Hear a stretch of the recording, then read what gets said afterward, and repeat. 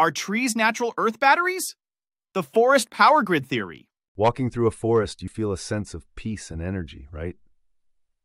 Some claim there is more to that feeling than we think. Trees might be Earth's natural batteries. This theory suggests that trees are part of a planet-wide power grid, storing energy from the sun and the Earth's electromagnetic field. Think about it. They're always rooted in place, silent and towering. Theorists say this is how nature collects and distributes energy across the world, and it's why you feel recharged after spending time in nature. But here's the twist. What if this natural power grid is being tapped into or manipulated?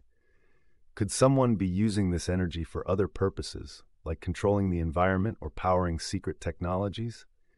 It might sound crazy, but when you see how trees communicate through underground networks, is the idea of a forest power grid really that far-fetched? Next time you touch a tree, consider the energy it might be holding. There's so much we don't understand about the natural world around us. Keep an open mind and explore the possibilities. Follow for more conspiracy.